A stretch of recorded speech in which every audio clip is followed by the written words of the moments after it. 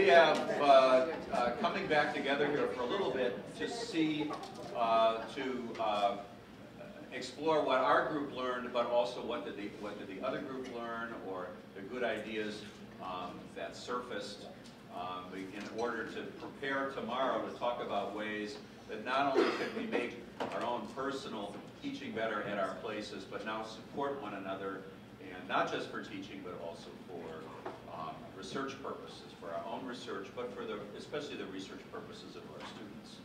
So Bob has asked, Bob is running the camera over here, has asked that if everyone would please speak as loudly as I do, it would make for a better video. Yes, Tom. Pardon? The purpose of the video? Where is it? Where are you going to end up on YouTube? We're selling it. We're selling it. Thank you very much. You can sign it up. I don't know. Be on the website. Dennis. We have a website, www.newcities.cu.edu, and there's an I-70 corridor thing. And initially, it would show up there, and then as we build our own website, we can separate it off if we have one just for this consortium. But it'll be there and available for everyone to look at, and for us to analyze as a part of the regrouping where all the ideas are. I see. Does anyone have an objection to? Was it an edited version or like a? Pardon? No. Was it edited or full on out? Can we Photoshop? Or can it be a private link that we know that the public doesn't know? It can be anything you guys decide at the end of the day tomorrow.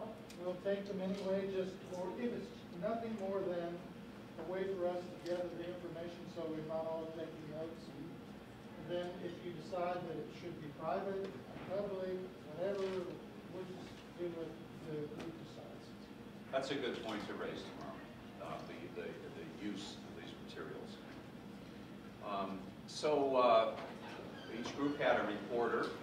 Our reporter is intrepid, and she's prepared to go. But Susan, or who was your group's reporter? Kelly. Kelly. Really? Do I have to go first? Why don't you go first, Kelly? It's just mean.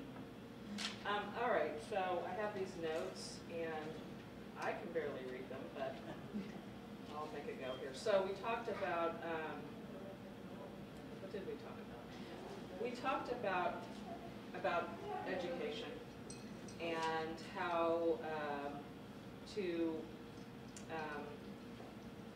prepare students for the complexity of gerontology and aging studies.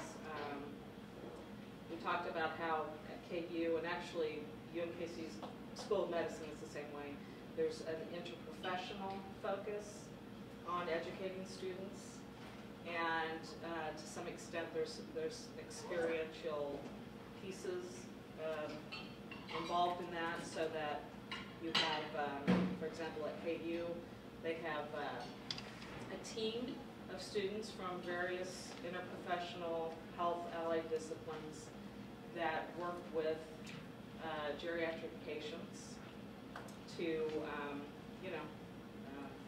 deal with their issues and help manage their health concerns and other needs around their health and well-being.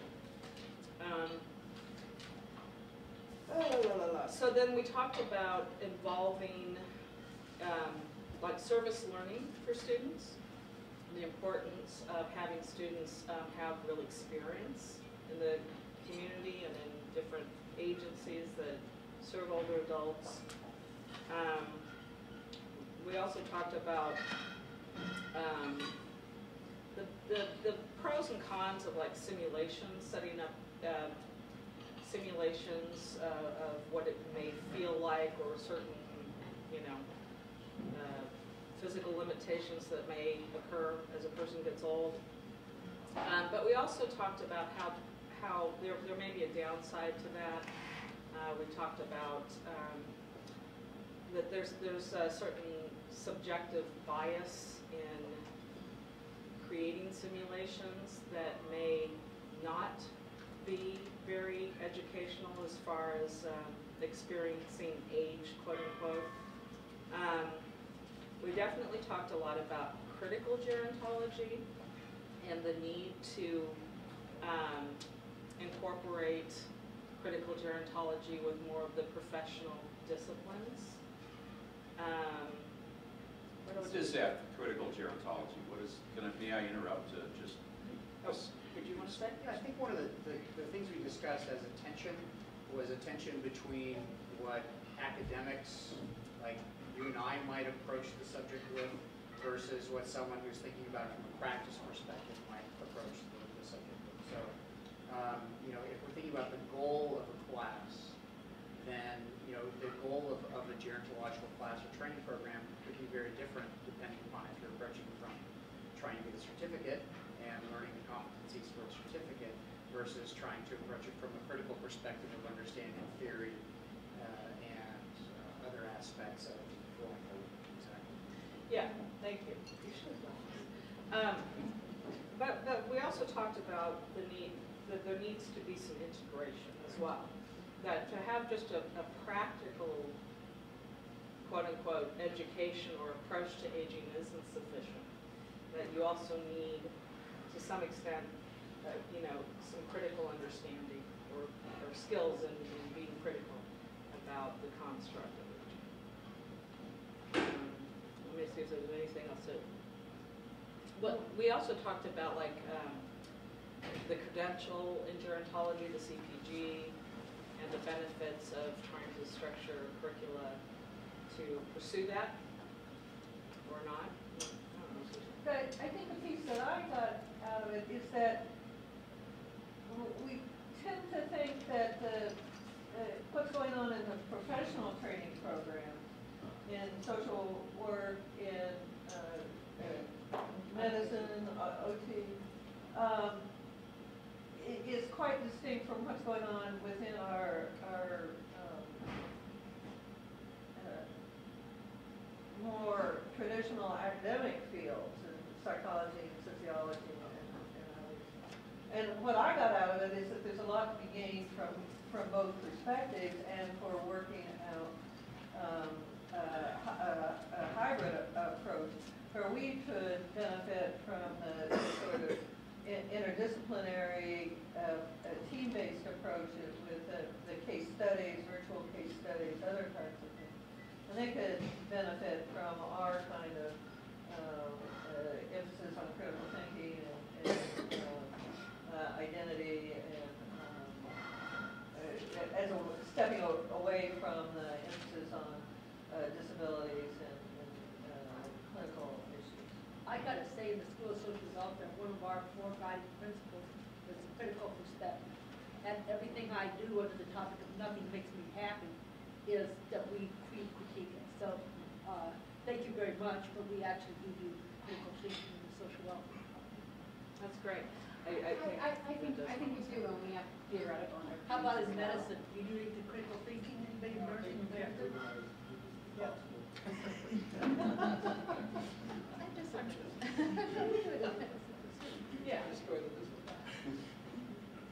Rosemary, I don't think anyone wants to imply that there's no critical thinking in professional programs. But I do think, at least from my perspective, when I'm thinking of the student who's approaching a class, I have to ask, what does that student expect to get out of that class?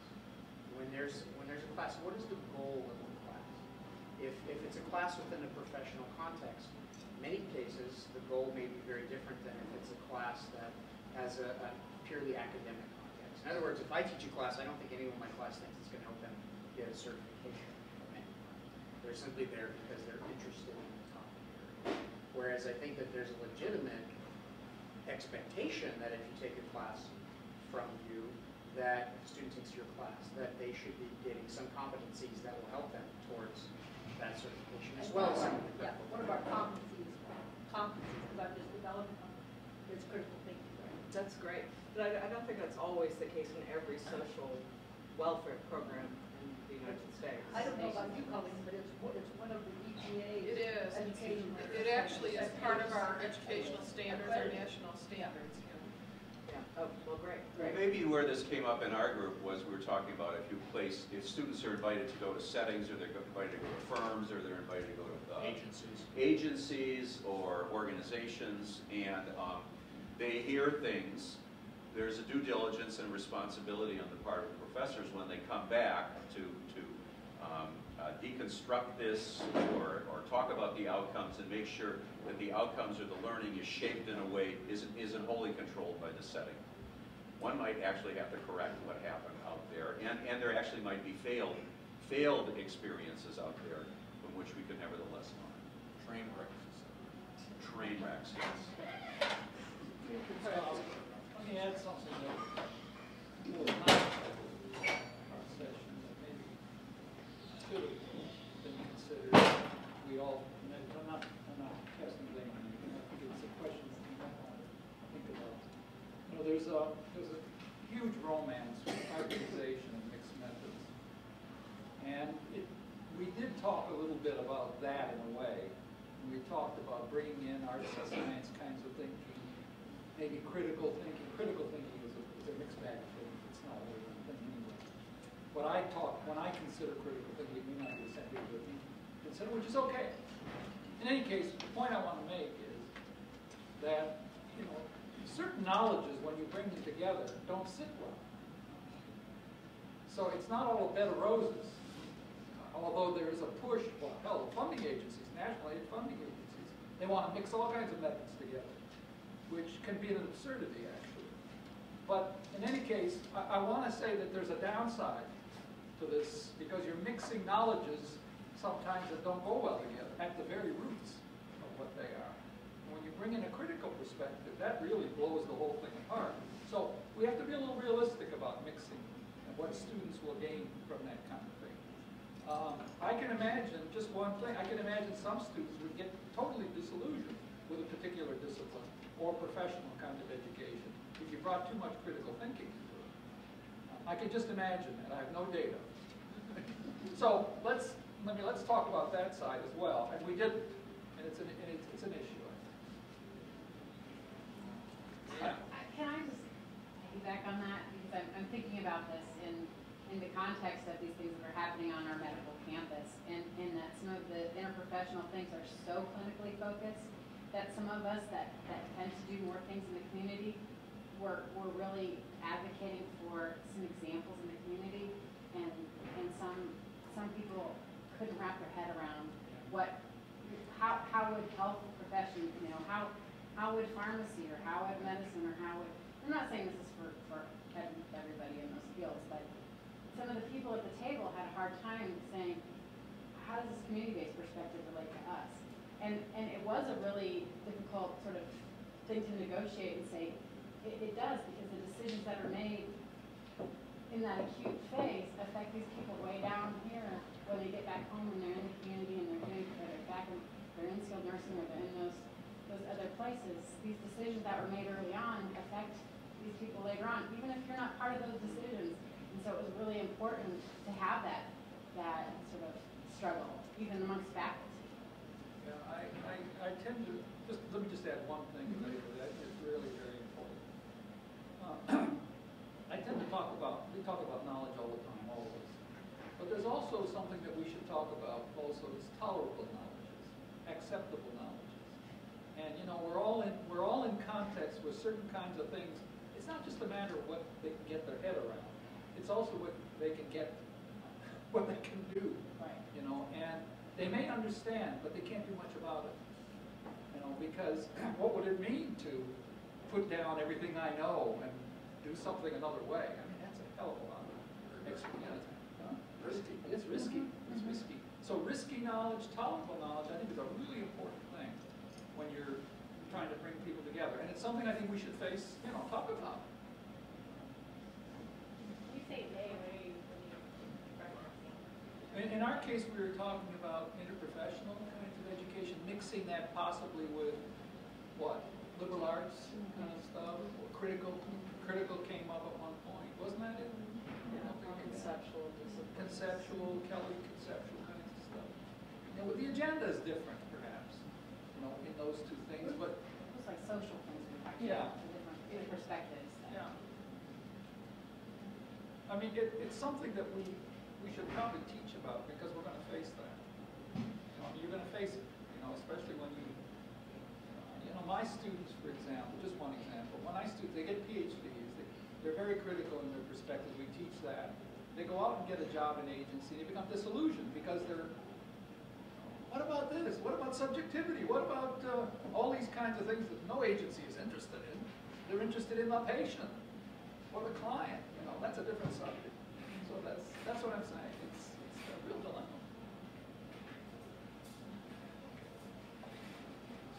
I'm done. I like that. Thank you. Through the. No. Okay, why don't we, Stephanie? Sure.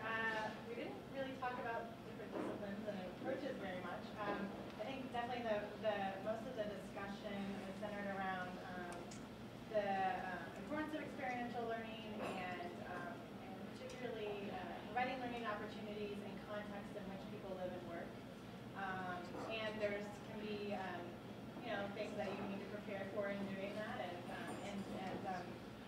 a big piece of that is relationships too, and making sure to maintain strong relationships with the organizations or sites or wherever you're working at. Let's see here. I think one part of some conversation ideas. I think there are a lot of variety ideas and things that people are either doing in common or slightly different and can learn from and we can expand.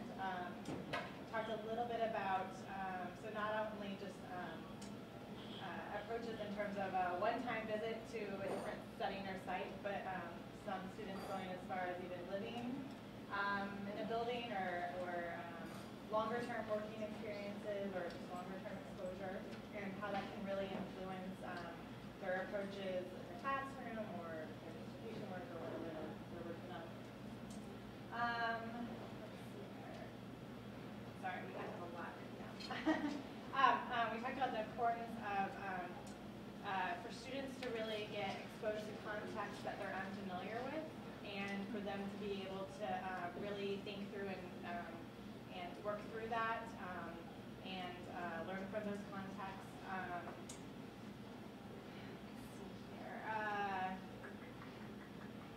Let's see here. We did talk a bit about so like if you're, in terms of experiences, if students are doing assessments or just interviewing or talking to people, what do you do with that information? What if you, for example, are doing an assessment, if you discover an issue that's maybe not been known before, how do you handle that? As from a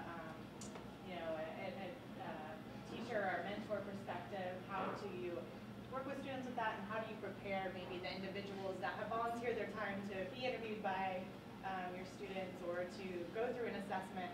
How do you prepare them for potential kind of outcomes of that?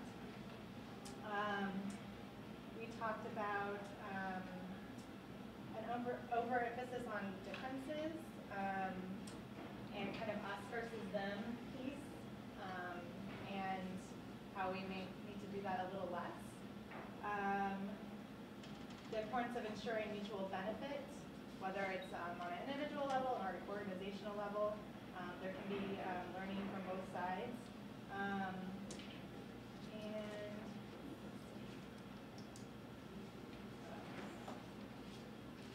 I don't know if anyone wants to throw out some things. Oh, I know one thing in terms of, we talked about wanting to do more was for, or how we're kind of structured, particularly I think in undergraduate programs is we'd like to see more multi-generational education, or really creating classrooms and campuses and settings where people who might not be in the 18 to 24 range feel comfortable being there, and as we live longer, we might be shifting careers or wanting to go back to school or do whatever, and so we really need to start making sure that we have environments that support that. Anyone else can jump in? I have a lot more notes, but I won't go over everything. Talk a little bit more about the differences that you referred to. Was it acknowledging differences or what was it? Tom, you kind of talked a little bit about. Point I see, so You could elaborate a little bit. well, I think I would simply, it was partly related to the issue of mutuality, that if we hold the older adult up as an example in class, this is the demented older lady. And it's a one-way sort of looking at that person as opposed to a mutual interchange where you're knowing the full person. And the other point I guess that I made is that I worry in gerontology sometimes that we so strongly emphasize the difference that we forget that every one of those people we're targeting were young once. And so, anyway, that's all. Okay, I think I understand.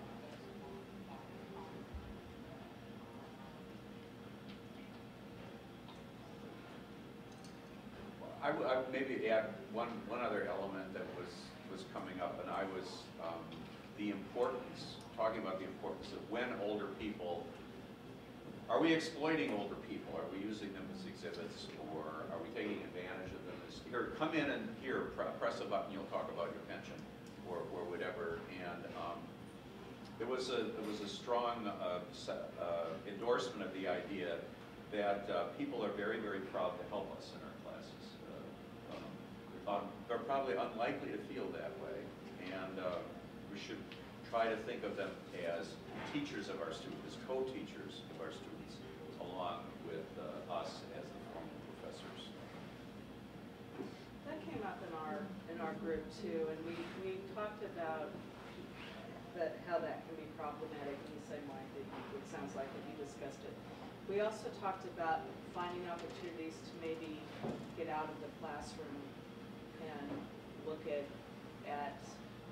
age, kind of decontextualized from the classroom. Like, and we discussed Oldenburg's idea of the great good place as an example of that. Like looking for the great good place. I think most of our discussion really focused on this issue of trying to reinvigorate undergraduate education, but also trying to broaden professional training. We didn't really talk too much about graduate training in our disciplinary areas.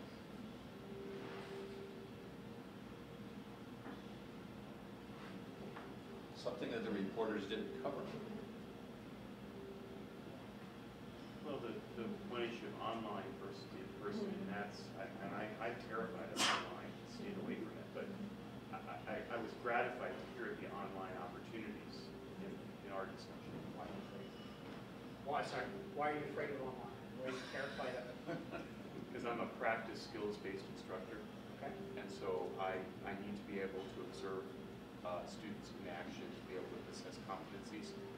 And so for me, it would be a foreign thing to try to do that online. I'm not saying I can't, but it would be a sea change from my approach now. I only bring it up because Susan and I were having a conversation just after the session about using hybridized approaches to move some things out of the classroom, because all the things we're talking about take more time.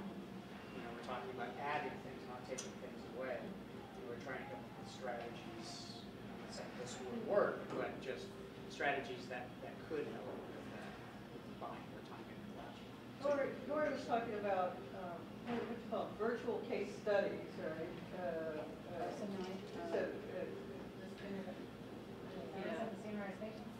Standardized patients. Yeah, we do have standardized patients that we use with the medical students, that they actually throughout their medical training go through, have afters, like, But also, wasn't there something on an online oh, and then we version? also have a virtual case. This is a interprofessional virtual case that we're developing now. Yeah, yes, and that sounded like a very interesting idea that could be taken out of their kind of clinical focus, but into, you know, have virtual older adults as well who have interesting life courses, life experiences that could be part of something that students could interact with as we move forward.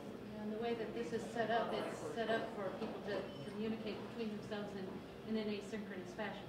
They can be at their computer at whatever time and asking other people in the group or questioning the patient from case. So I think that could be a format that you can have learners interacting Yes. when you can't give And them. it wouldn't have to be around a medical crisis. Right. It would be about other aspects of living in a community, challenges you face with transportation or housing or. One of the difficulties we discussed was that, unless you have a network of people that you've developed, and you can bring that network into your classroom, you may not have the resources to actually do the kinds of examples and have people come in. And though I do think there are some issues with online education, speaking as the person here, okay, you're trying to build an online degree for our entire College of Liberal Arts and Sciences, I will tell you that yes, there are issues. Certainly, I would love to have an opportunity to have some of the people that you brought into your classroom and have that in a virtual environment that I You can could do access at any time. You could, videotape them and present them. You could be interacting Live. email, or, Right. there could be ways that you can interact with them and interview them. And that's why the virtual case study could be taken to a broader framework than just focusing on. I didn't bring this up because Dave was asking me if I did, but I use a program called Second Life, which is actually Right. gaming software. Yeah. And students do a virtual home visit with an older adult in the community and with Who students plays from the other- older adult in Second Life? So we have an older adult and a caregiver, and it's me and my colleague who is PT, and our students go through it. So you're the simulated. So you're the- You run the avatar. Yeah.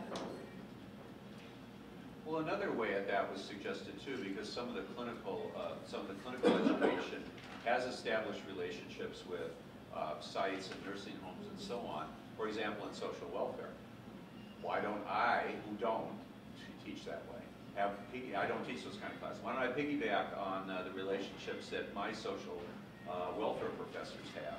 And I could have Andre, it actually hasn't occurred to me ever before to come over, one block away, and say, could you let me into this place or that place, or give me entree here, because that would sure save a lot of time. Because one of the themes was the amount of work that it takes to maintain these relationships with sites and places. It would be more efficient if I could glom onto someone else's work. Well, and since social workers have been doing this forever, we have learning contracts. So when they go into the agency, they know and we know that there's going to be critiquing of what they're doing. We also share our textbooks, and we don't force it down their throats, but if they want to read it, that's just fine.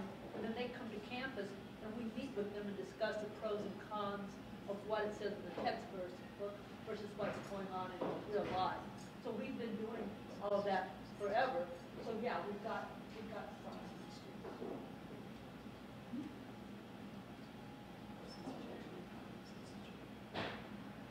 I think one of the things we didn't necessarily talk about in our group, our university, which I'm sure is not unique, I'm sure all of you have an office like this. We have an office of service learning. And they have a wonderful database. Social work, we have our own practicum database, but I now, rather than creating all of these networks for my students, and because I require 30 hours of service learning in this one course I teach, I just send them over to the service advisor. I have him come to class. He demonstrates his database, and then he is willing to work with them. I work with them, and get all these students in agencies, which they select. I don't place them because I want them to get the real world experience of having to apply for this. But the service learning office, if you have one, is invaluable. Ours isn't invaluable. Yeah, they just. It's, needs to have some contact with yours, I think. There's also a question though of scale. I mean, Rosemary, how big are your classes? Gosh, 30. 30. So if you want to do something like that with 300, could you do it? Well, what do we do with our intro class? Marla, you write the textbook for that. What kinds of things happen in the intro class? Well, that's the class We I do was just service talking learning, about. yeah. So And that's good. I had 20, I don't have 300. Right, but don't we want to reach 300 or 3,000?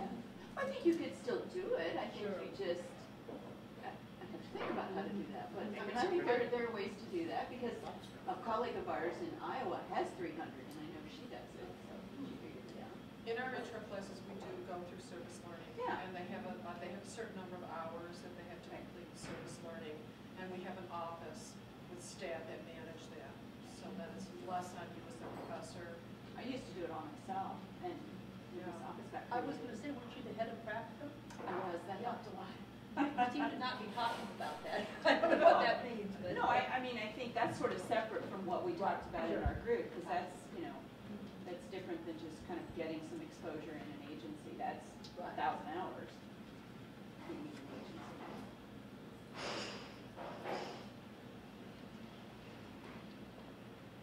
Well.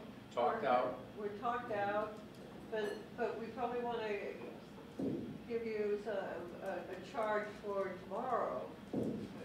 So for tomorrow, we want to do better.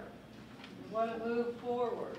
We want to think about how we can draw on one another's strengths, some of these wonderful ideas, in order to expand all of our missions and